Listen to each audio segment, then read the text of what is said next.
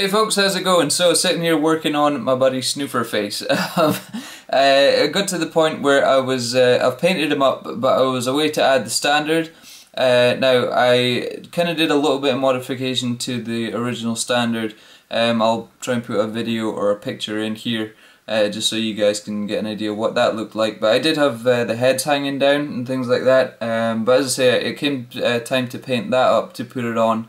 And I didn't like the way it looked. I wasn't happy with it. It just was kind of clumsy, and I wanted to do something that was a little more original, because this, the standard was kind of an opportunity for me to add a bit of modification and things like that. So I wanted to do more modification than I had done and just make it look a little more badass. So I went ahead and started doing that. I've still a little bit of work to do on it, but I just wanted to show you guys before I started painting it and things like that. I wanted to show you what I'd actually done as far as changing it up goes, and I'll also show you the paint job so far on Snooferface. So I'll flip you around here, and hopefully you can get a decent idea of what's going on here. Yeah, just went with like a kind of haggard green, green sort of theme to it, just like it was on the box. I think I've gone for a slightly more vibrant green than was on the box.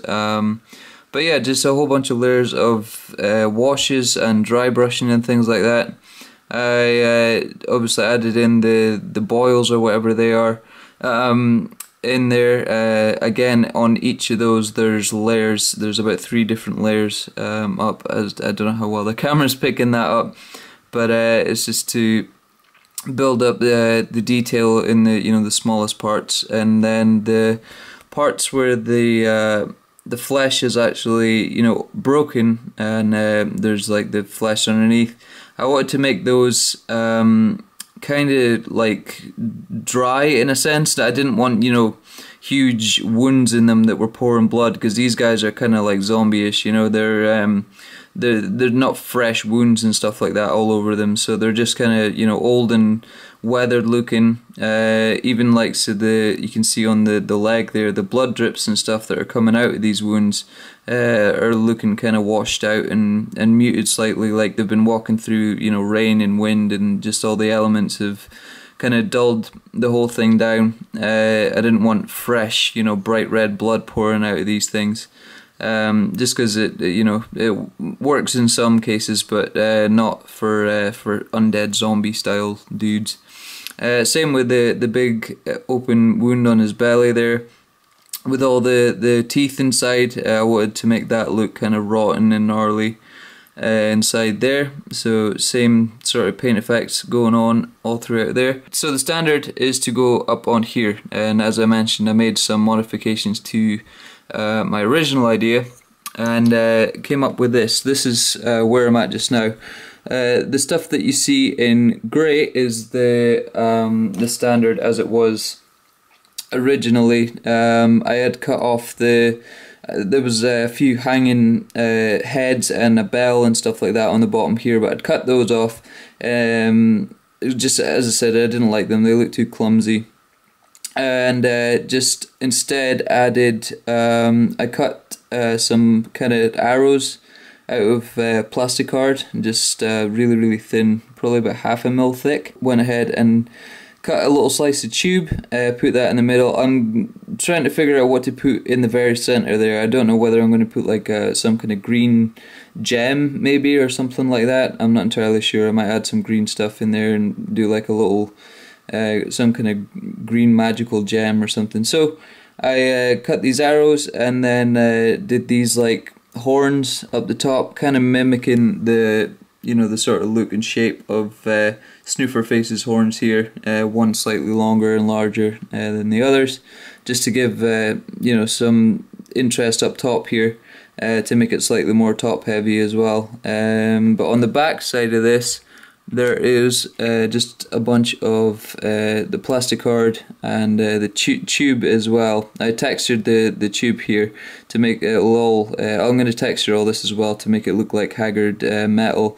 I'll probably add some little rivets in here just to make it look like it's not just kind of glued together. I'm going to make it look like it's all actually hammered together. But the reason for the tube on the back there is because that fits You can see if it would focus. There we go. You can almost see that. The tube, the hole in the tube, actually fits perfectly on this stick here, which is kind of handy. But I'm not done with modifying this. I want to also add a couple more bits. I cut down a piece of sprue, just whittled away at it, and that is going to sit in the top of this is hard to do when I'm looking through a viewfinder on a camera. I cut down a piece of sprue, and that's going to fit in the top of this tube here, which is going to look like the top of this this wooden stick here. So it'll look like that's going up all the way through it, and it's kind of, you know, sharpened to a point at the top. So that is one little piece that I want to add onto it, and also I'm going to show you guys this all put together in a second, but I just wanted to show you where these little bits were coming from before I put it all together. I've got these two things. These were from some kit, I can't remember. I've got a whole box of stuff, like half-finished projects and just little bits of model kits that I haven't used. So I keep a hold of all those, and I just kind of, I'm raiding through them and just going to use little bits and pieces from them in the new projects that I'm working on, just because, you know, it saves me having to sit and sculpt tiny little bits when I can just use interesting bits from existing models. But I'm going to use this long ribbon banner type thing. There you go, you can kind of see that there. It's got this little hook up top, and then there's the banner. So I'm going to cut off either side of there, obviously, and just use this long strip. And I've actually gone ahead and there's a there you go, tiny little hole that I've drilled in the top there, and I'm going to drill a little hole in the bottom of this side here, and use a little piece of wire just to make sure I'm not just gluing, you know, one piece onto another. I actually want a piece of wire going up into there just for added support. If this takes a little knock or whatever, you know, it's not going to come flying off. So that long strip there and the little hook will go on this side, and then on the other side I'm going to use, come on focus, there we go, one of these little skulls, this one here I think. I'm going to cut again this side and this side of it, so you've just got this little the skull with the rope going up, and then this little knot sort of section. And again, I've drilled a tiny little hole that is not going to, oh there you go, a tiny little hole up top there again, so I can drill a little hole in this side and put a little piece of wire in and glue it again for some added support. So I'll go away and do that, and I will come back and show you what it looks like on Snooferface and what it looks like when he's holding it. Alright, and there we go with the standard all assembled and on Snooferface. It's still detachable just now because I want to be able to get in there and paint up all the detail easily without having to worry about the rest of the model. But yeah, I just want to show you guys what it looks like on there.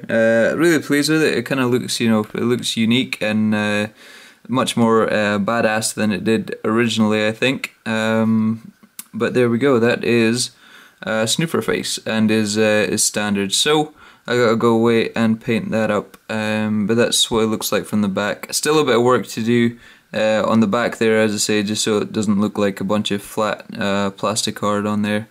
But yeah, I think it should look pretty cool when it's painted up, and as I say, looks a bit more different and interesting visually than it did before, because I know this is just tiny little details and stuff like that, and this has been a whole 10-minute video or so about it, but I think it's things like this that kind of set your models apart from, you know, everyone else's, doing little things like this, and it's fun as well. I really enjoy doing it, so you know, it's all a part of the whole miniature process for me.